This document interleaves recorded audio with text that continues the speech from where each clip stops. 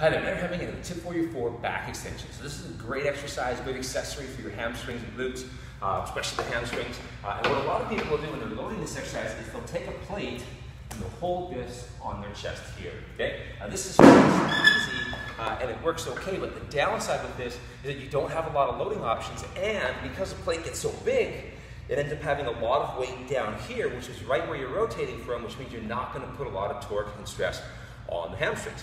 A better approach when you're doing back extensions, if you need to load them, is to take a dumbbell. And what you want to do is take the dumbbell, hold it at your chest, and then you can do your back extension that way. And the cool thing with the dumbbell is that the spot is farther away from rotation. You're going to get more work on the hamstrings. And as the dumbbell gets bigger, instead of moving down towards the rotation spot, it moves out this way, and so the leverage doesn't change.